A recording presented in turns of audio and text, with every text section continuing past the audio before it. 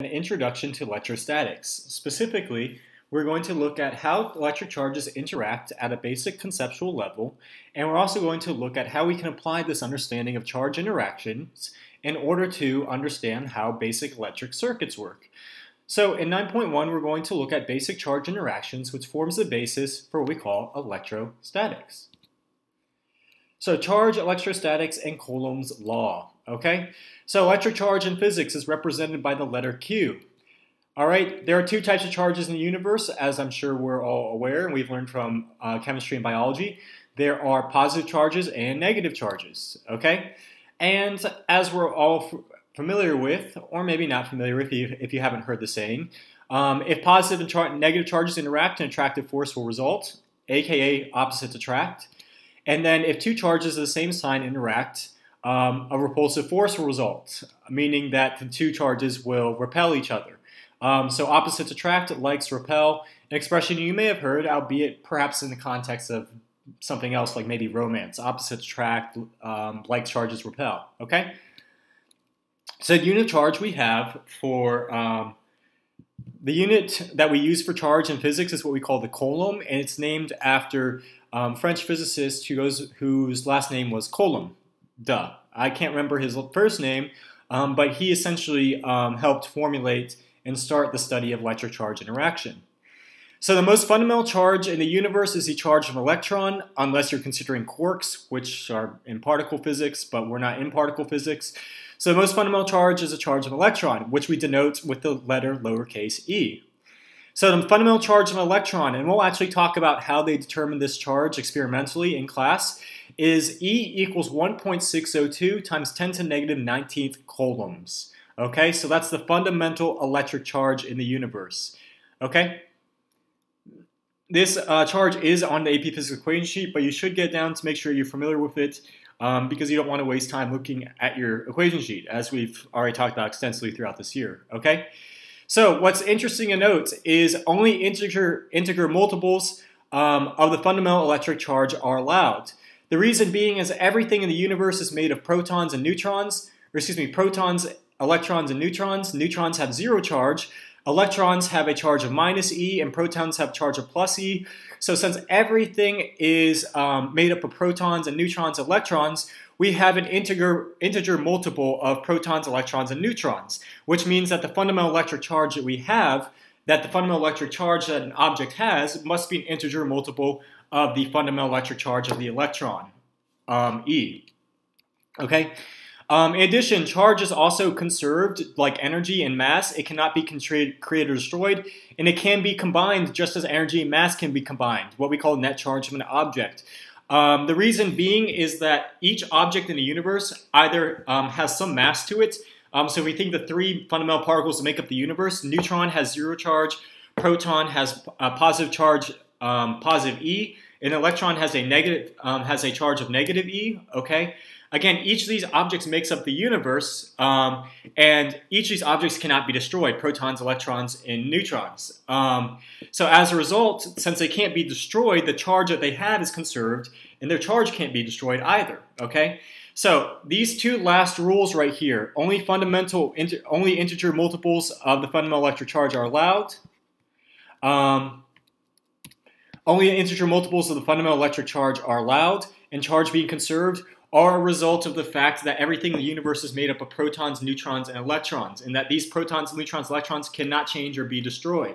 So we have to have an integer multiple of protons, electrons, and neutrons, which means we have to have an integer multiple of the fundamental electric charge, and charge has to be destroyed because protons, electrons, and neutrons can never be destroyed. Okay? As an example of net charge, real quick, consider a water molecule. You may have learned about in chemistry that a water molecule has a negative charge at one end and then two positive charges at the other ends on the hydrogens, okay? So there are parts of the hydrogen molecule, or excuse me, parts of the water molecule that are charged, and we'll learn about this down the line in this lesson. It's what we call charge polarization. But the overall charge of our water molecule is actually zero because there's actually a charge of -2 right here and then a positive charge of 1 right here, positive 1, and then a positive 1 charge right here. Which means that the net charge is going to be -2 plus +1 plus +1, which equals 0. this should say -2 right here, but I think the diagram was just aiming for a visual representation of the charge as opposed to a specific number. So the overall net charge of our water molecule is actually 0, hence why you don't get shocked by, well, water molecules. So Coulomb's law. So Coulomb's law, the force responsible for the charge interactions between two charges Q1 and Q2 separated by distance r is the electrostatic or Coulomb force. Okay, the electrostatic / Coulomb force was first written down by the French physicist I was telling you about with the last name Coulomb, and it's used to model this observation that like charges repel while opposite charges attract.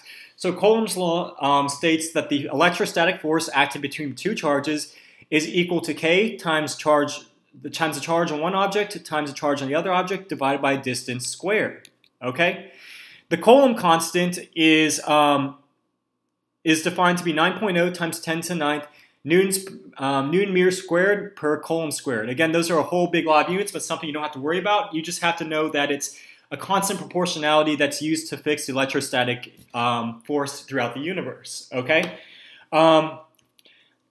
this number has been experimentally determined, and it can be actually derived from some very advanced physics, but that's not the point here, okay? What you may notice is that the Coulomb force is strikingly similar to the universal force, or the force of universal gravitation. Specifically, K is replaced with G, or specifically the big G, the universal gravitational constant, is replaced with K, the Coulomb constant, and then the two masses, M1 and M2, are replaced with the charges of the objects Q1 and Q2. But we still have this R squared right here. So the Coulomb force, just like the gravitational force, is what we call an inverse square law. The force between charges decreases at a rate proportional to the inverse square of the distance. The idea being is that as you separate the forces and they get further away from each other, as you separate the charges and they get further away from each other, they're going to have less influence on each other, okay? Just as we saw with gravitation, just as we saw with the gravitational force, okay? And this is strikingly similar. It's actually because there's actually a lot of analogies between electricity and gravity. In fact, the underlying theory behind classical electricity and classical gravity is more or less actually the same. So there's a lot of analogies between the two theories, and it's quite interesting. So let's take a look at methods of charge transfer here, okay? So methods of charge transfer. So charge transfer occurs when negatively charged electrons move from one material to the next, like we see right here, okay?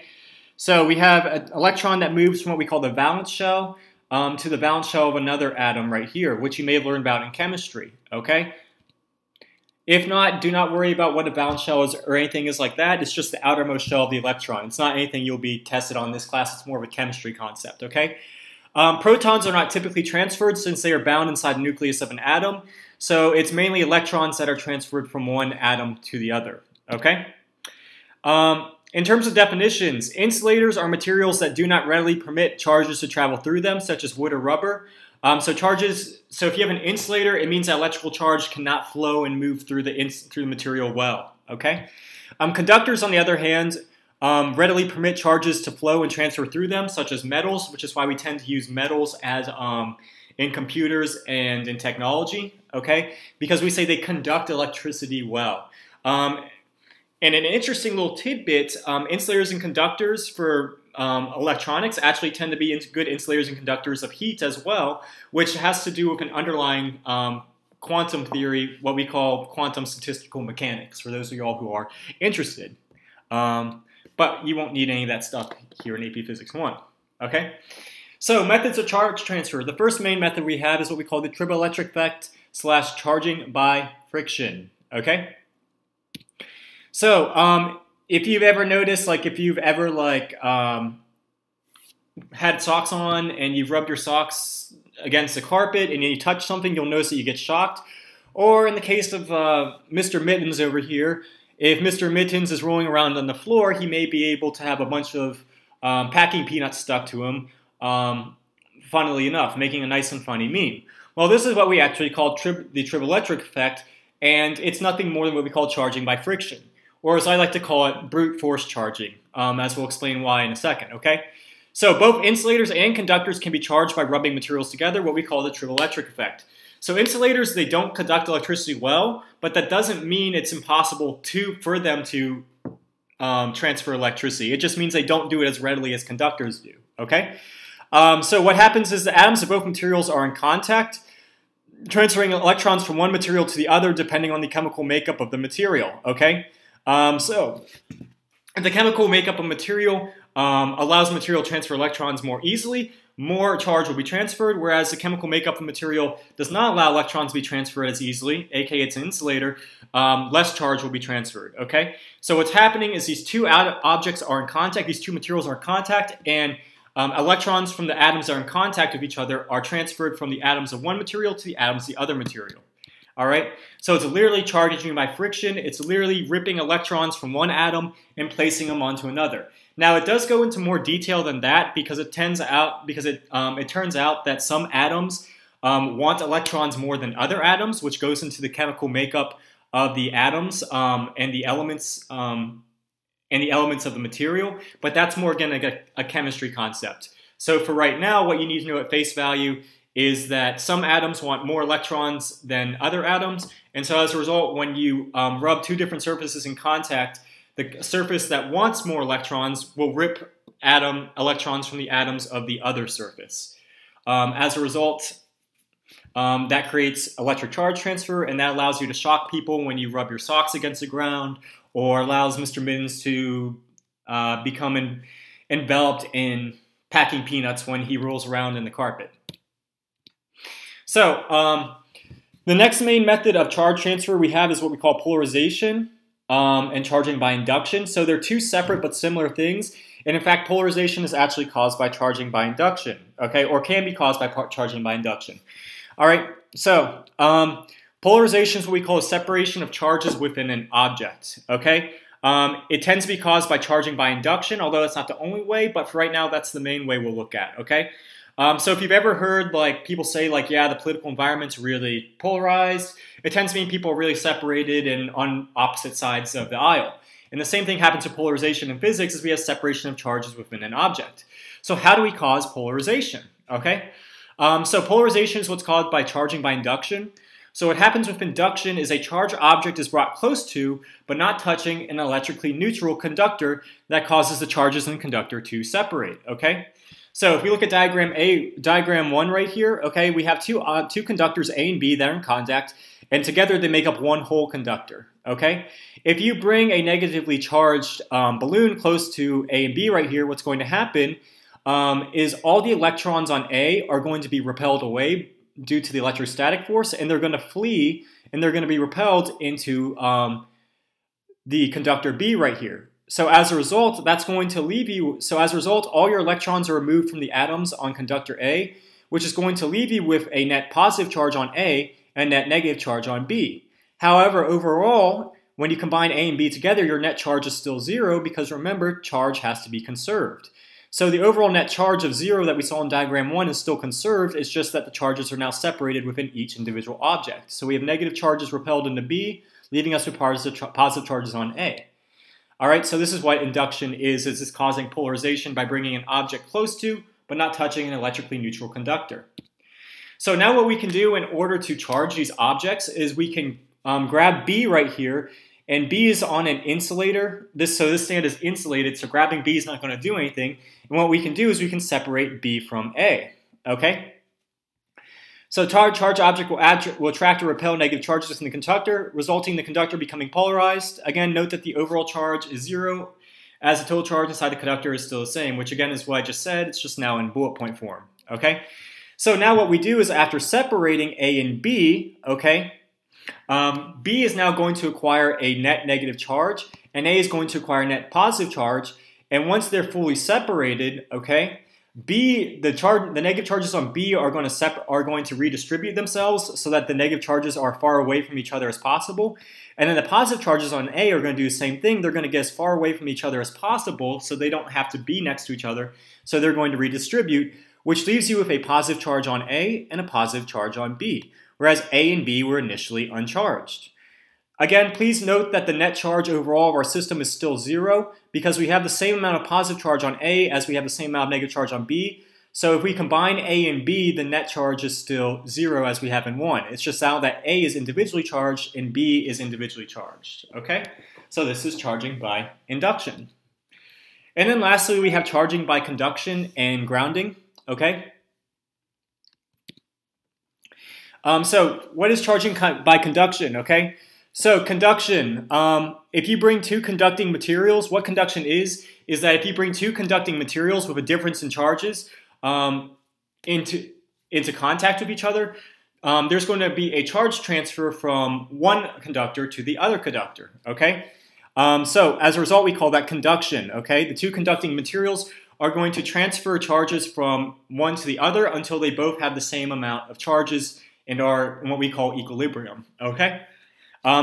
So for example, right here, okay, if I have a neutral spherical ball right here, neutral sphere right here, that's a conductor, and I bring a negatively charged rod that's also a conductor, and I touch the two, okay, there's going to be a disparity in charge. This rod has negative charge while the sphere doesn't have any charge.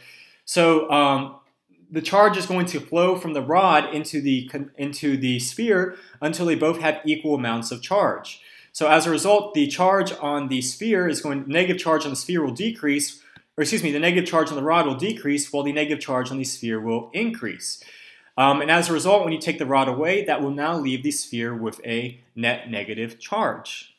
So the contact serves as a bridge that allows electrons to move from negatively charged conductor to the positively charged or neutrally charged, or the neutral conductor, okay? And then we also have the phenomena of grounding, okay? So how do we remove, so if we have charge our sphere now, okay, how would we remove charge from that sphere, okay? Well, what we do is we call grounding. Grounding is a phenomenon where we remove electric charge from a conductor, okay?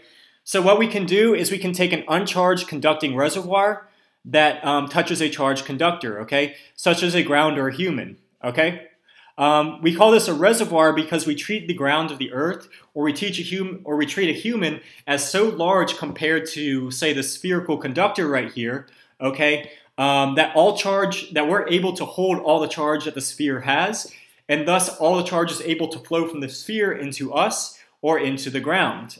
Hence, that's why when you touch a sphere, you'll feel shock, but you're not going to feel yourself get shocked continuously because you have you overall can contain a large amount of charge without being affected. And hence why afterwards when you touch the sphere will not be charged because all charge has flowed into you, okay? So an charged conducting reservoir such as ourselves or the earth is touched to a charged conductor. And so as a result, if the conductor is positively charged, electrons will flow from the reservoir into conductor. All right, so if we have a positively charged conductor right here, our reservoir is going to contain so many electrons that it can donate some electrons to flow into our conductor and equal out the charge. The reason being is that these electrons are going to be attracted to the positive charges in the conductor. So electrons are going to flow from the reservoir into the conductor when the conductor has a positive charge. Now, if we have a ground right here and we have a negative charge, okay, what's going to happen right here is if we have a ground and a negatively charged conductor, all these negative charges are going to want to get away from each other as far as possible. So if we touch this sphere right here, or we connect this sphere to the ground, that's going to give those electrons an infinite amount of space to get away from each other, so they're all going to flow away from the sphere and into the ground, resulting in the sphere becoming uncharged. So in a nutshell, when a sphere is negatively charged, the electrons will flow into the ground to all get away from each other, and then if a sphere is positively charged, negative charges will flow from the ground onto the conductor as they are attracted to the positive charge on the conductor, okay? And these are our basic methods for charge transfer and electrostatics.